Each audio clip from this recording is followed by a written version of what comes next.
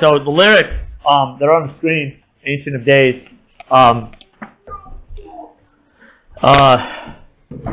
That was actually the topic that the Lord gave me.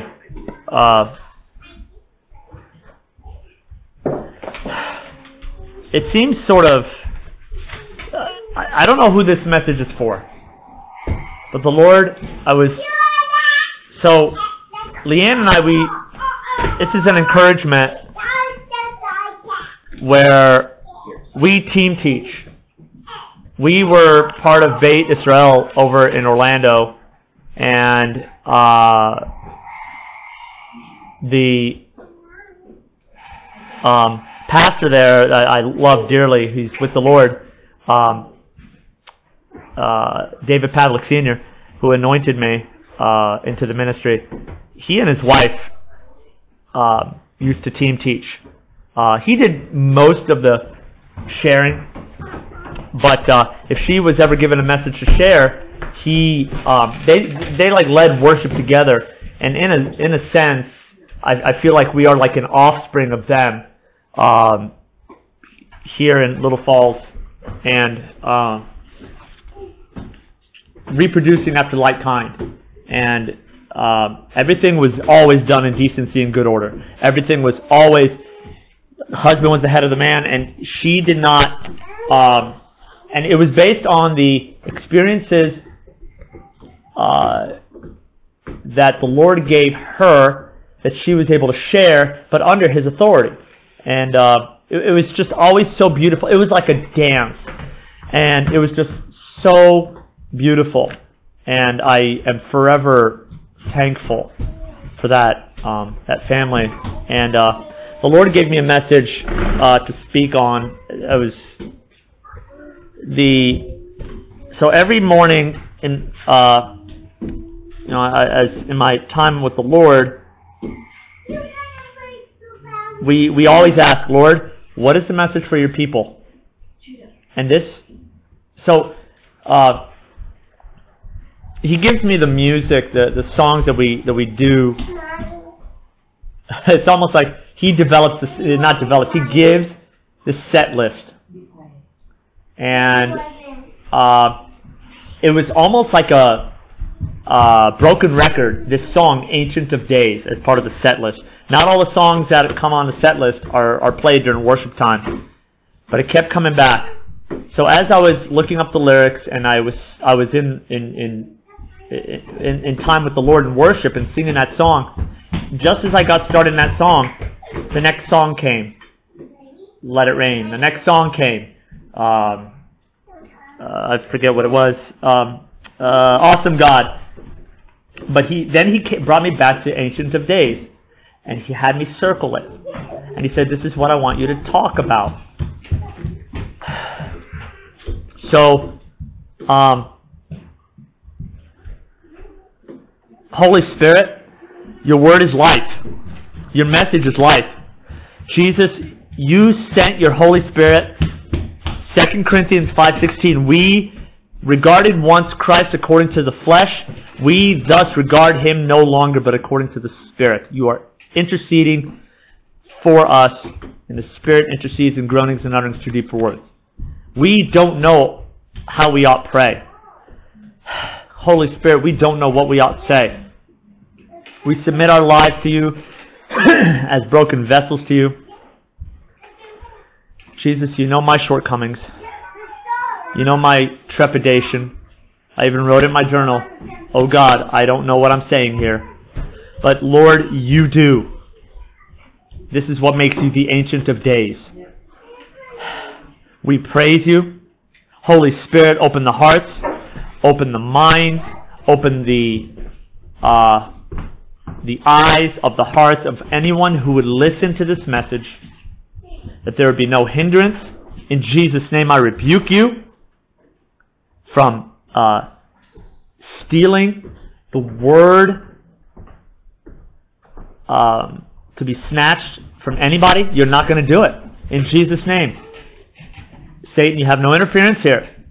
You can try, but it ain't going to work. And we're not making do with you. Because this is the Lord's word. This is the Lord's house. This is the Lord's battle. And the people who hear are the Lord's people who would hear, that perhaps they may turn and come to you in holiness, because we know what the Scripture says, to pursue peace with all men and holiness, for without which no one may see the Lord. Jesus, I pray right now that these words make us holy. You are more concerned about our holiness than our happiness. Lord, we love you. We bless you. In Jesus' name, amen.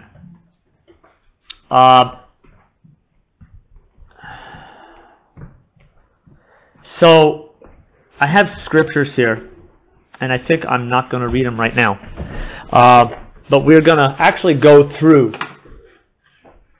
what we physically sang. So this song is called Ancient of Days. It's originally done by City of Light, the music group out of the Episcopal Church over in Australia.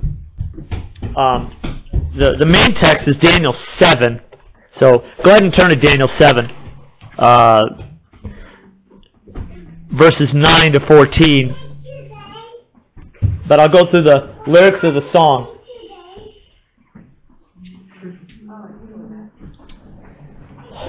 Daniel 7, verses 9 to 14.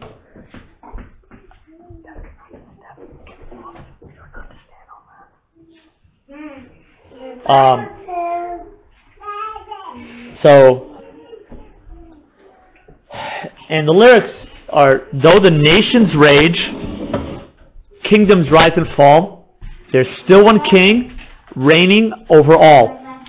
So I will not fear, for this truth remains, and my God is the Ancient of Days. We'll go to the next verse before we go to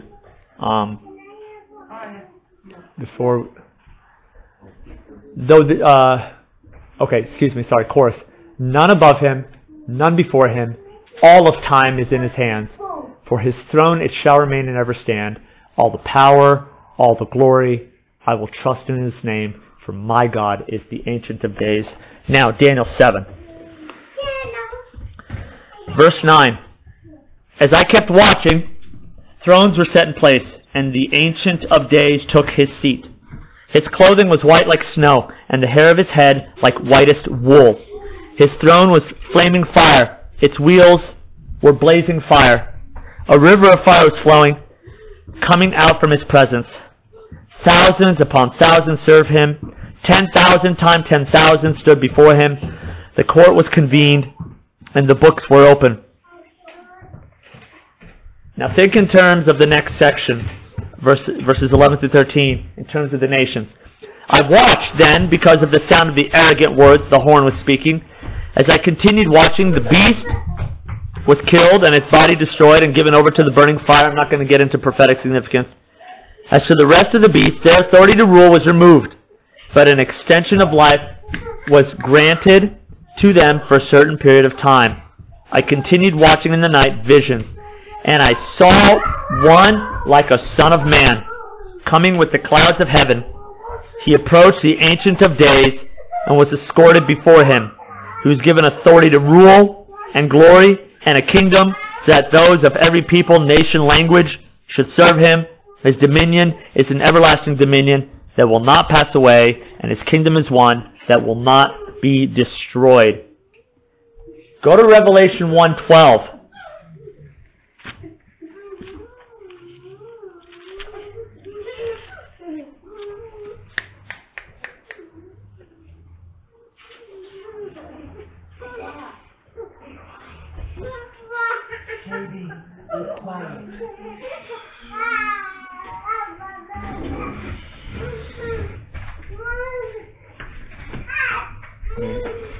Danny, take him to bed. Take him to bed. Yes, they did. All right, Revelation 1:12. I turned to see whose voice it was that spoke to me. When I turned, I saw 7 gold lampstands, and among the lampstands was one like the Son of Man, dressed in a long robe with a gold sash wrapped around his chest. His head and hair were white like wool, white as snow, and eyes like a fiery flame. His feet were like fine bronze as it is fired in a furnace, and his voice like the sound of cascading waters. He had 7 stars in his right hand. A sharp double-edged sword came from his mouth, and his face was shining like the sun at midday. Going up, verse 8, I'm the Alpha, the Omega, says the Lord God, the one who is, who was, and who is coming, the Almighty. Going to verse 17, and I saw him, I fell at his feet like a dead man. He laid his right hand on me and said, don't be afraid. I am the first, I am the last, and the living one. I was dead, but look, I am alive forever. I hold the keys of death and Hades. Therefore, write what you have seen, what is, and what will take place after this. And that's when he talks about the different stars. We're not going to go into that. And then skip over to Revelation 22.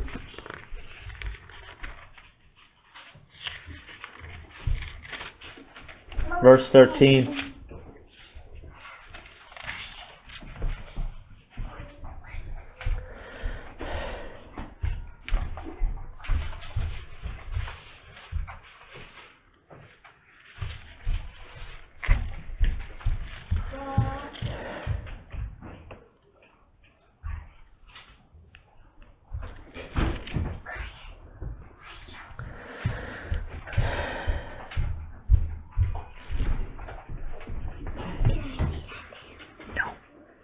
I am the Alpha and the Omega, the first and the last, the beginning and the end. Okay, so Leanne and I, we love God. We love the Lord. We love Jesus. We love the Scriptures. We love His Spirit. We love everything about what He does, who He is. Why? And you know, Leanne helps me so much. I just bless her tremendously. Why is it a big deal that Jesus, the Son of Man, is the Ancient of Days? People think He's not. Stand by on that, David.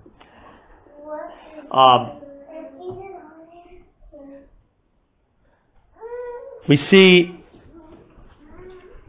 in one more scripture, Isaiah 9. Go to Isaiah 9, verse 6.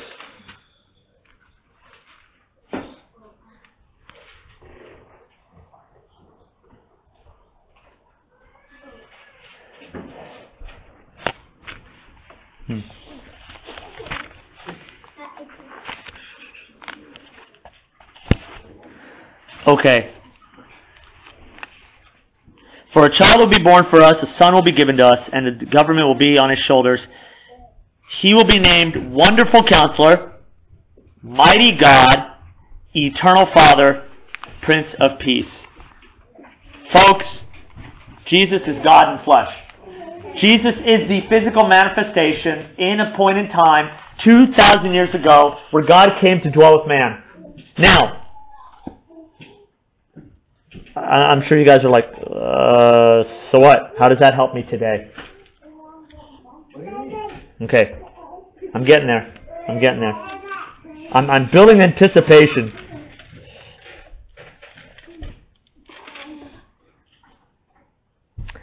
John 16.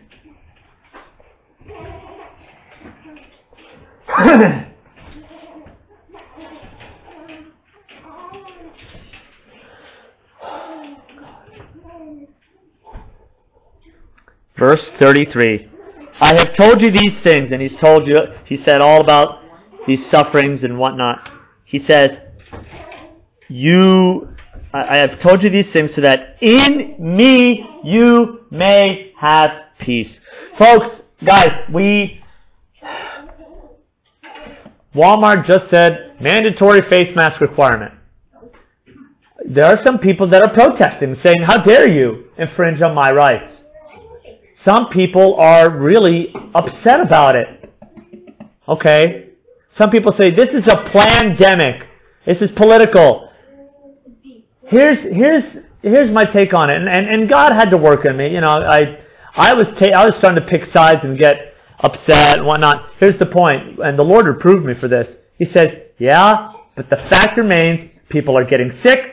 Statistics or not, who cares? People are dying. People are struggling. There are actual people working against this virus that are getting burned out. They're getting tired. And Jesus is saying, do you love these more than your own life? Do you? Are you willing to hurt with them? Are you willing to weep for them and say, oh, stink, there are real people hurting. There are people suffering. Okay, politics says, you know what? While this political situation is going on, you're missing the cross of Christ. God died on the cross for you, for me. And He bled for those people who are struggling in the nursing home. Some people are physically sick. I mean, they're really struggling. They're on the verge of death and potential eternal separation from God. Jesus makes it clear. He's talking to His disciples. If you've been baptized by the Holy Spirit, have the Holy Spirit in you, and you have made Jesus your Lord and Savior, He is ruling in your heart. If there's 90% of Jesus and 10% not, it's all or nothing, folks. He says, you will have suffering in this world. Be courageous. I have conquered the world. And I'll give you the scripture references. Colossians 1:15, He's the image of the invisible God. Verse 17, He's before all things. 2 verse 9, the entire fullness of God, of His nature, dwells in bodily form. Matthew 26:64, you will see the Son of Man coming in glory. Mark 2:8 through 12, so that you may know the Son of Man has authority to forgive sins. And the people, after the paralytic was healed, they gave glory to God. They fall down and worship Jesus as God, and He never stopped them. Colossians 2:10. Okay, y'all need to go to there. Colossians 2 verse 10. This is, you can't help it. Anyone. You can't minister to anyone. You can't give to anyone. You're going to want to put people at arm's length. Guilty. I didn't. There are times I'm like, I don't want to touch that person. I think, sorry. And the Lord said, go talk to him. I don't want to. He looks ugly. That's humanness coming out. Okay? I love what Paul says. For the love of God compels me, constrains me. Therefore, we persuade men. Verse 10. And you have been filled by Him who is head over every ruler and authority. Fear should not come near you. Take authority against it. In the name of Jesus, I'm not going to be afraid. In the name of Jesus, I rebuke you, disease. In the name of Jesus, I am more than a conqueror. How does this connect to the Ancient of Days? Okay, I will get there. Please, bear with me. God gave Jesus the name above every name, Philippians 2:9. Ephesians 5, the mystery of this multifaceted nature of God is Ephesians 5, where He says, behold, I tell you a mystery, the two shall become one flesh. He says this mystery is profound. But I'm talking about Christ in the church. That's the next verse. Ancient of Days. Jesus came, Mark 6:3. Is this not the carpenter? And aren't His brothers and sisters with us? Yeah, He sweat. In fact, John Gill, in his commentary, says that some of the greatest rabbis were people who worked with their hands. Even Hillel, I believe. What was he? Woodcutter. He was a woodcutter. Yep. He was cut lumber. Some were undertakers. Some were tailors. Whatnot, but they all did something physically. Jesus came and sweat along with us. Yes, He came to our need. He came to our struggle. Yes, we don't have hope outside of Him. We get tired. Our parents argue. We don't like to see them fight. They don't agree with each other. It bothers us. It's a little personal testimony. I would go to bed crying. I would hide under my bed because my parents fought. There's never peace in my house, which is why I turn to my addiction. My parents don't do that. They're perfect. And I was always looking for that peace.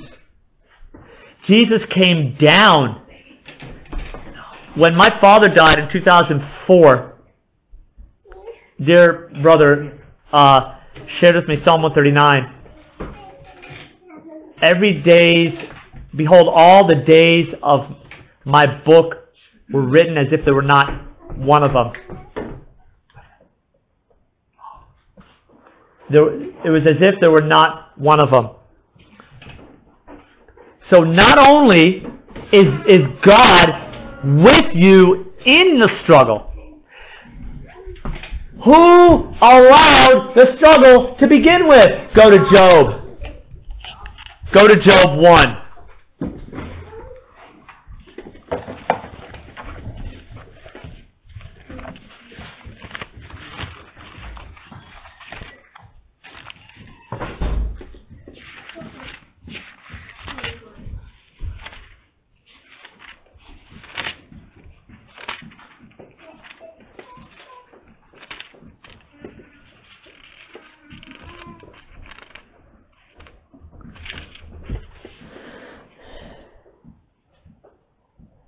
Verse 6.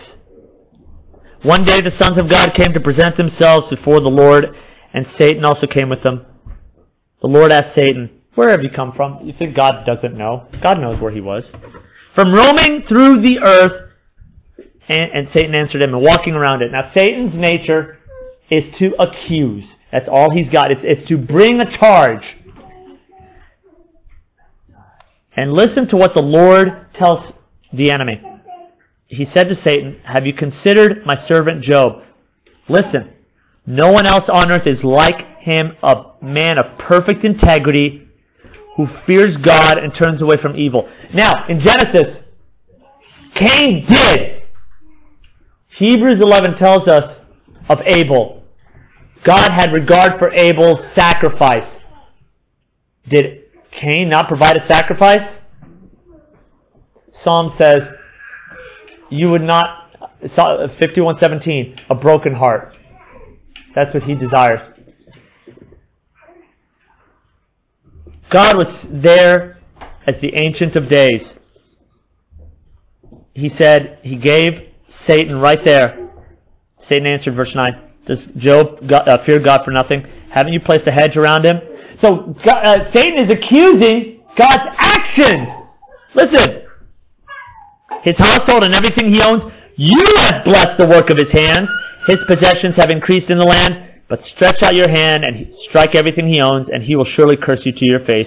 Very well, the Lord said, everything he owns is in your power. However, you must not lay a hand on Job himself. And then,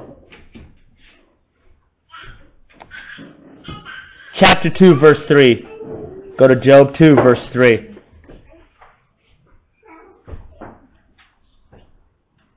Then the Lord said to Satan, "Have you considered my servant Job? No one else on earth is like him, a man of perfect integrity, who fears God and turns away from evil. He still retains his integrity, even though you incited me against him to destroy him without just cause." Who knows the hearts of men? God. Now, prior to Christ coming to earth, the only thing the people of Israel had was the temple. Tabernacle in the wilderness, temple during after David's reign. And then destroyed and then rebuilt. And then they had the priest come in once a year to the Holy of Holies, the high priest, and that was it. Jesus came down for us. Suffered, bled, died, and rose again. What does Hebrews say? Now we have access boldly to go before the throne of grace to find help in time of need. He came down with us in the trials. He went through the trials.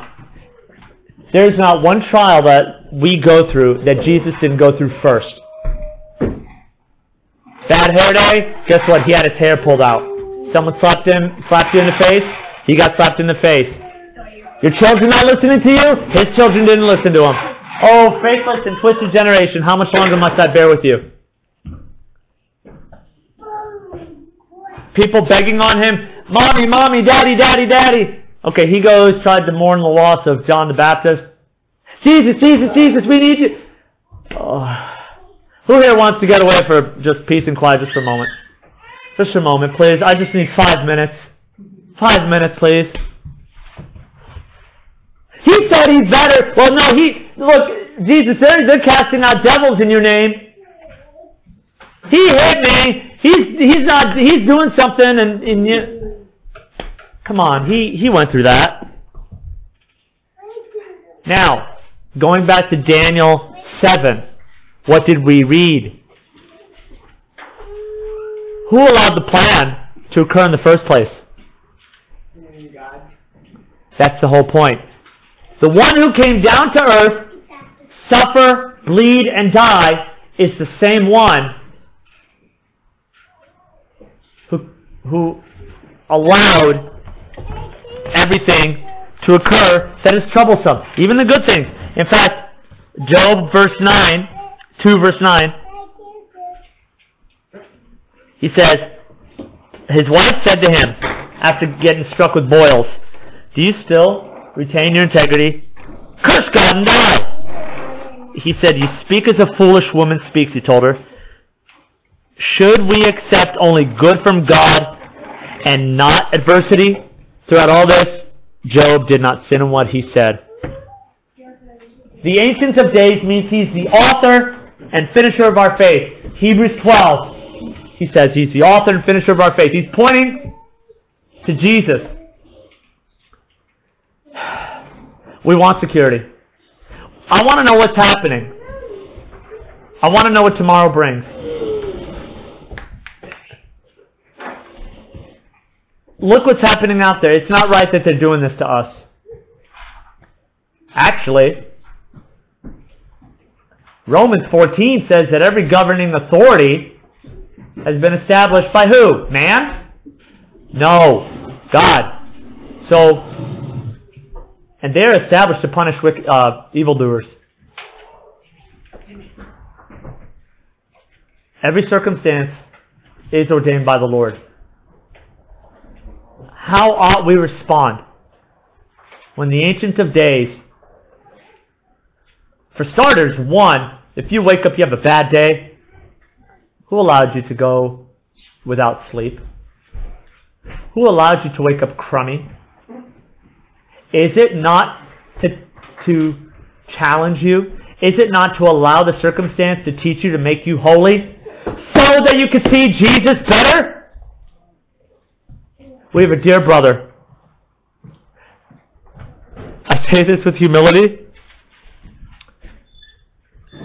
He needs our prayers. He has an aneurysm that could burst at any moment. He struggles with a couple of debilitating conditions where he passes out just walking, and severe nerve issues that he lives in constant. I can't even describe the pain that he goes through. Almost like a migraine cluster headache, sinus headache, tension headache, and that doesn't even come close to the pain that he feels every day. And yet, in talking to him, I quote the doctor who saw Dietrich Bonhoeffer go to the gallows. He said, never before have I seen such a man so submitted to the will of God. And that's my dear brother who's going through this pain and trial. Submitted to the will of God. I've never seen God, such a man submitted to that. The struggles that we go through. I love what Torah says. A matter is established by how many witnesses? 2! God established it in heaven. Jesus came down to earth, died, rose again, went to be with his Father. Now you have 2 witnesses. He suffers with you, and he ordained it. He allowed it. I'm not going to get into, yes, we have our own choices, whatnot. We do. God's whole purpose, His desire, is that all would what? Repent. repent. Turn to Him. Turn to Him and say, Jesus, I'm a mess. Whether you've been a believer for 50 years, walking with the Lord, or you've never known Him one day, He wants you to turn to Him. In your waking hours, He's a living Savior. He saves you today. He saves you tomorrow. He saves you next week. He saved you yesterday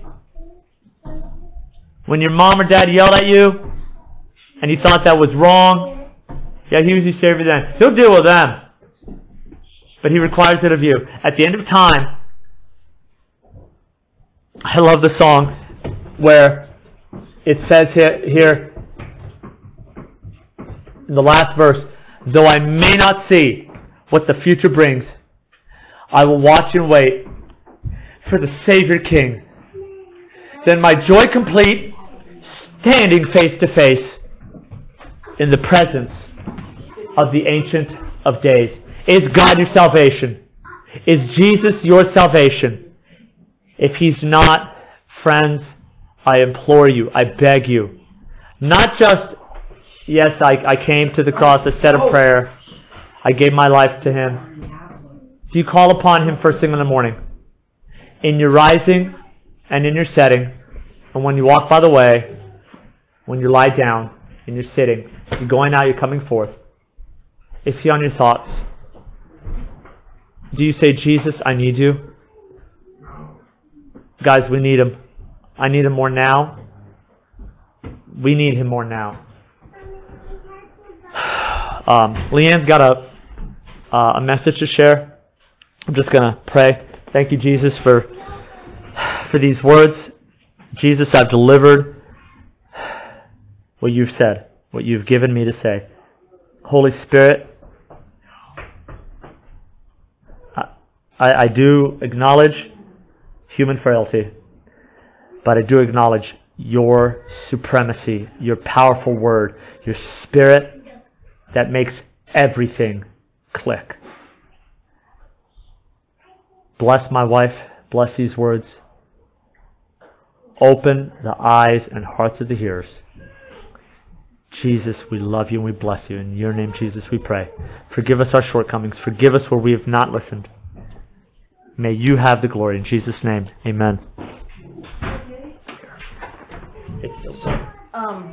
Just hold it. So I'm just going to pick up where Eric left off in Daniel 4. This is Nebuchadnezzar. If you remember right, he had built a mighty kingdom in Babylon, and he was very proud of his kingdom. And he had a couple of run-ins with Daniel at this point in time, and Daniel had warned him to be careful because his pride was rising up within him. And, pride is one of those things that says, I am good in and of myself. And we all struggle with this. It is inherent since that fall in the Adam and Eve Garden of Eden episode. We think that we know. We think we understand how life works. And it's, the older you get, the more you realize you don't understand how life works. But particularly in your youth, or in the height of your power and ability and strength and might, whether it be physical or mental or, political, emotional, whatever that realm is. If you have mastery in a certain realm, the tendency is going to be proud. And that's what happened to Nebuchadnezzar. He built this incredible kingdom. He's looking out over this kingdom and he sees how beautiful it is, how well organized it is, how many peoples he had taken over, and he goes, wow, I must be pretty good. And he gets called on it by Daniel, and he's warned, and he says, don't do this, king. It's God who has given you this, not you who has given you this. You haven't obtained this of your own. And then a year passes, and Nebuchadnezzar, he seems to have received it. He seems to have received that word from Daniel. But a year passes, and it didn't really penetrate to the deepest parts of the soul. Because in that year's time, he begins to reclaim that old thinking pattern of, I have done wonderfully. And so he looks out and he makes one of those proud statements as he's observing all that he has accomplished, so he thinks. And God strikes him with insanity. And he becomes like a beast. And he is now on the ground, and he's eating grass along with the oxen, and his nails grow out, and he is completely insane. There's actually a medical disorder for that, which makes you turn into an animal. Okay. Sort of. So he goes along with this insanity of mind, and for 7 years, a whole cycle in God's economy, if you study the Bible at all, you'll see that 7 show you a complete cycle. Nebuchadnezzar is on the ground acting like a beast. You know, this is what happened to us in the fall, guys. We were upright, supposed to be before God as the ruler over the earth, not in dominion and oppression, but as a righteous ruler over the earth. But when we fell in the fall, we sort of became like the snake, if you will, and that we fell from our position as a ambassador or a ruler of the kingdom of heaven here on earth, and we became like beasts. Our thinking got messed up. Our thinking got twisted, and we began to not perceive the world the way that God had intended us to perceive it. We saw the world in terms of us instead of seeing the world in terms of Him who created us. And when we began to do that, we began to become motivated by impulses, by fleshly impulses of stomach and of passion and of need for shelter and stuff. And if we didn't get what we felt like we needed, then we began to take it for ourselves. And because our needs began to drive us, just like animals whose needs drive them to kill and to hurt and to steal, if necessary. They'll steal someone else's game. You know, they'll do whatever they need to do in order to survive. And we became just like that. We became ones who needed to survive, and we felt like that fell upon us. So we became protectors of ourselves instead of looking to the Lord for protection, looking to the Lord for security. So Nebuchadnezzar goes through a full cycle of this beast-like behavior. Okay, it's almost as if God said, okay, you want to be a beast? Here you go. You can be a beast. At the end of the 7-year beast-like behavior, he gives this. That at the end of those days, this is in 34 of chapter 4 in Daniel. At the end of those days, I, Nebuchadnezzar, looked up to heaven, and my sanity returned. He looks up to heaven. That's a significant thing, because up until this point in time, he's been on the earth, looking at the earth, eating from the earth, scratching around on the earth. He's been definitely, this is a spiritual statement here. He has been all about the earth, and now he looks up to heaven and he sees that which is spiritual. And when he sees that which is spiritual, his sanity returns to him. Now, this sanity is not just fixing the medical condition that causes him to growl around on the ground. This sanity means that he got a perspective of God in his situation. And his pride was slashed.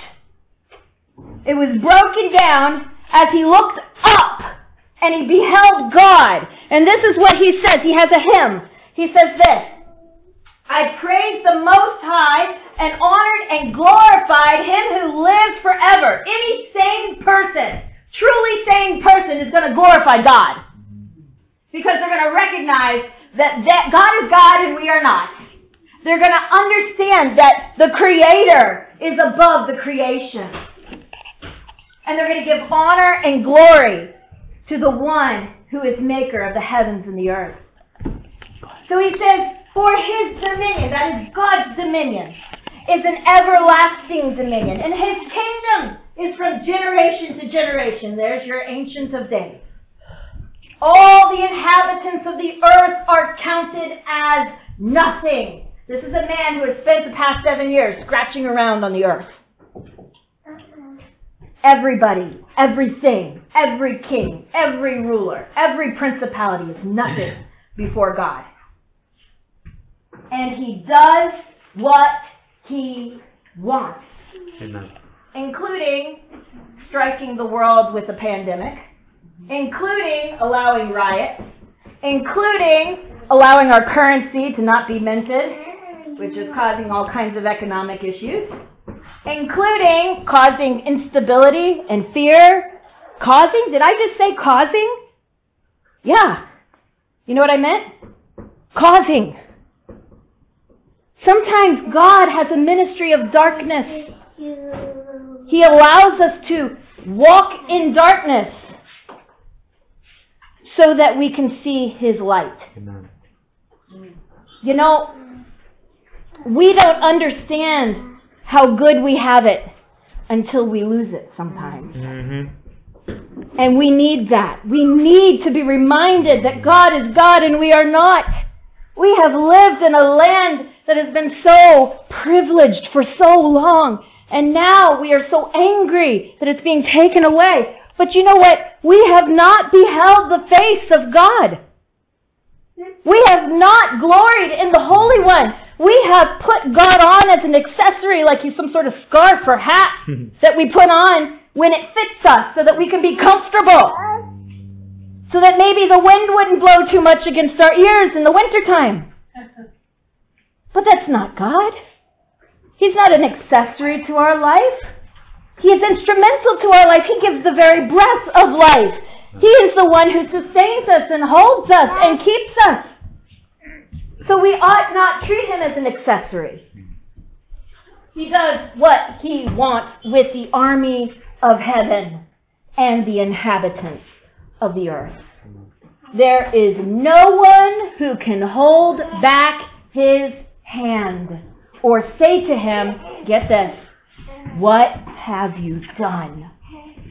You know, there's an awful lot of people scratching their head right now going, what in the world is God doing? Nebuchadnezzar came to his senses and realized, I better put a hand over my mouth. Just like Job says at the end of his trial, I have spoken once, I will speak no more. When God grills him and says, do you understand what I'm doing? That's the short version of that. You can go and look at the end of Job and read it for yourself. The answer is that God is God and we are not. But we do know several things about the Lord. One, He has a plan and it's a good one. His plan has been always, from the beginning of time, about salvation, about restoring us to Himself, because our salvation was needed right from the beginning. We made bad choices right from the start, and His goal was to bring us back into union with Him. And so as a result, He already had conceived of how He was going to bring us to Himself, because it says in the Scriptures that Jesus Christ was slain from before the foundations of the earth, even before we were all created. And that is an amazing display of forethought and mercy and grace. So, the friend that Eris was talking about, the man that is struggling with this brain aneurysm and he's got neuralgia all over his body, he made the comment that the Lord has been teaching him things. And he said this to me in his last letter. He said, I would not change my position for anyone else's, for the Lord has shown me so much through it. And he closed off his letter this. He said, one of the things the Lord has shown me is about how we mature as believers. And he said, I'm going to read it. I don't screw it up. We become what we behold. That was his comment, that the very first step in maturing in our understanding of who the Lord is that we become who we behold. And he pointed to 2 Corinthians 3. And I wanted to just look real quick, 2 Corinthians 3, 16 to 18. And I'm reading from the Passion Translation. This is just as a little context. He's talking about Moses and how Moses, when he gave the law, and he went up the mountain, and he saw the glory of the Lord in receiving the law. It made his face shine because it was such a glorious thing. The glory came upon him, and he reflected it just like the moon reflects the glory of the sun. Okay, that's the picture. And then he would put a veil over his face, and it would fade away a little bit, and then he would go back into that tent of the presence, and as he spoke with the Lord, the glory would come back. All right, but it would come and go, this kind of thing. Now, Paul is contrasting that, and he's using that. He says there's a veil that has not yet been lifted from them, that is the Jews, for it is only eliminated when one is joined to the Messiah. There's, the full glory of the Scriptures is not unveiled until you understand that Messiah is the fulfillment of the Scripture. So you only have like a partial glory. The Torah is pretty glorious because it's God's words and it reflects His character. But when you understand that Christ is the living Torah and He fulfills all that was of the Torah, and He is the very representation of the character and nature of God, and that's what we begin to look at as glorious, the final veil that stands between us and God is removed, and that glory then comes upon us. So in verse 16 it says this, "But the moment that a person turns to the Lord with an open heart, the veil over the Scriptures is lifted, and they see." Now the Lord that I'm referring to is the Holy Spirit, and wherever He is Lord, there is freedom. And we can all draw close to Him with the veil removed from our faces. We can see clearly who God is, not just through His law, trying to understand His character. We can see the actual representation of who He is because we know what He did and what He said when He walked around on the earth, and that's how He's speaking to us in these latter days, according to Hebrews. God spoke to us before through the prophets and the law, but now in these latter days, He speaks to us through His Son. And so when we look at the Son without a veil, we all become mirrors who brightly reflect the glory of the Lord Jesus. We are being transfigured into His very image as we move from one brighter level of glory to another. And this glorious transfiguration comes from the Lord who is the Spirit. That transfiguration, the word there in the Greek is metamorpho, which is the same that was used of Christ when He was on the mountain and He got transfigured before His disciples. Remember what happened to Him when He was transfigured? He started to shine like the sun. He was changed in this brightness. There was no veil over Him any longer. He was reflecting what? The glory of who? God His Father. In fact, Jesus said, "No one has seen the Father except the Son." And so He was reflecting the glory of the Father. And Paul is saying, you reflect the glory of Christ, just in the same way that Jesus reflected the Father. And you do this how? Through the Spirit.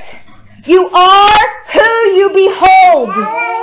If you aren't shining with the glory of Jesus, and the same way that Jesus shone and reflected the glory of God, then perhaps you're beholding the wrong thing. Perhaps you're not looking at the right person. You're looking at a circumstance, or you're looking at a person or a Savior that's not really a Savior. And, we are all worshiping something. It's in our heart to worship. So if our worship is not reflecting the object of our worship, Jesus, then we need to reevaluate. How do you know that you're reflecting the worship of Jesus? Well, you're going to have, since this process of reflection is done by the Spirit, this glorious transfiguration comes from the Lord, who is the Spirit, that is the Holy Spirit. You are going to reflect the character and nature of the Holy Spirit. Well, what's the character and nature of the Holy Spirit? Who is the same as the Spirit of Christ and from the Father? They're all the same. What is it? What are the fruits of the Spirit? Love, joy, peace, patience, kindness, goodness, gentleness, faithfulness, and self-control, right? Against which there's no law. So we'll just throw that in there for good measure. All right, so if you're not reflecting in this moment, think about your day. I'm not condemning anybody, but think about your day. Are you anxious? Where's the peace? Are you gentle with people when they disagree with you? Or are you fighting? Are you full of love towards those who are struggling, who are disadvantaged? Are you kind? Are you long-suffering with those who keep saying the same thing over and over and over again? Or even with our government, who can't figure out what to do in the situation?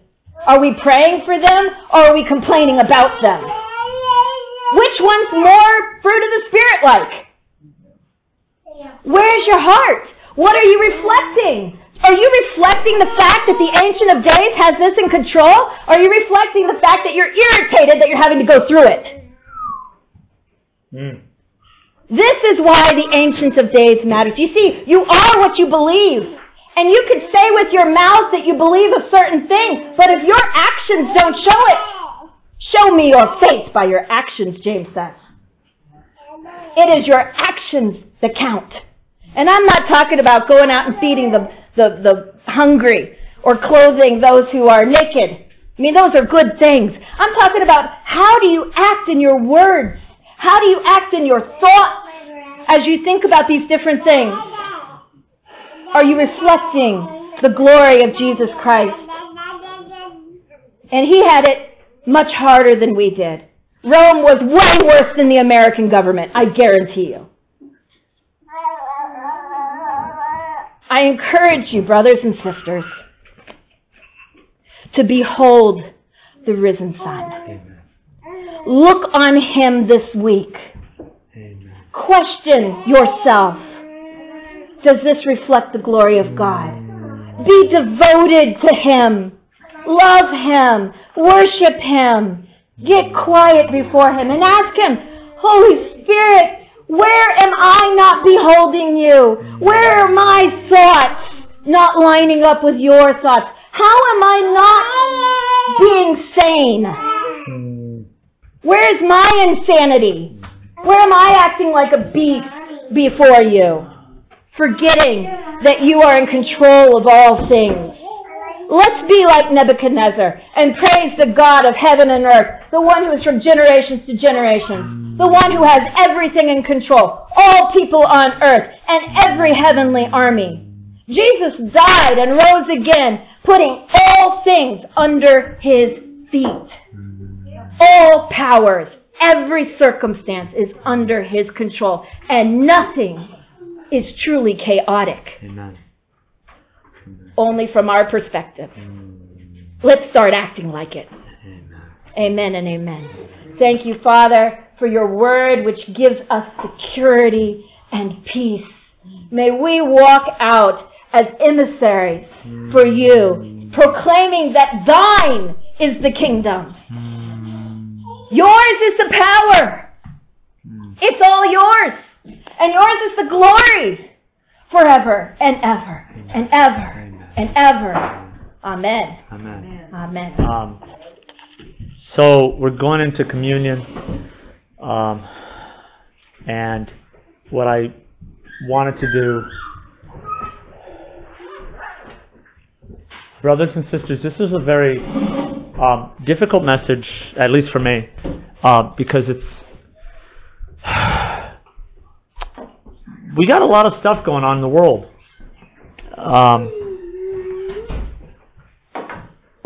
But I want us, and those of you who are not able to make it, but we're going to sing, Turn Your Eyes Upon Jesus. We're going to sing it twice. Sing just the chorus. Because it illustrates, if you are not looking like Jesus, then you should be asking yourself, are you looking at Jesus if you're not looking like Jesus? And it's not just one day. It's every waking moment. Now, don't get me wrong. There is sanctification. This is a process. God is more concerned about your holiness than your happiness. He's more concerned about you looking like Jesus with each growing day. But the hymn really points it out. It goes like this. Turn your eyes upon Jesus. Look full in His wonderful face, and the things of earth will grow strangely dim in the light of His glory and grace. Okay. Turn your eyes upon Jesus. Look full in His wonderful face, and the things of earth will grow strangely dim in the light of His glory and grace. Leanne, go ahead and lead it. Turn your eyes upon Jesus. Look full in His wonderful face, and the things of earth will grow strangely dim in the light of His glory and